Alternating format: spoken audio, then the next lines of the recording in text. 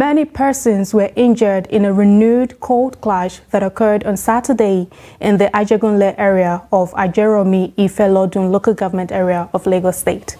The renewal clash was the fallout of the 777 days celebration marked by cult gang members every year. Daily Trust reports that the fracas started at Okbaleye Street, but that it later spread to other parts. The fracas has also created heavy tension in Ajegunle. Armed policemen have since been deployed to maintain peace.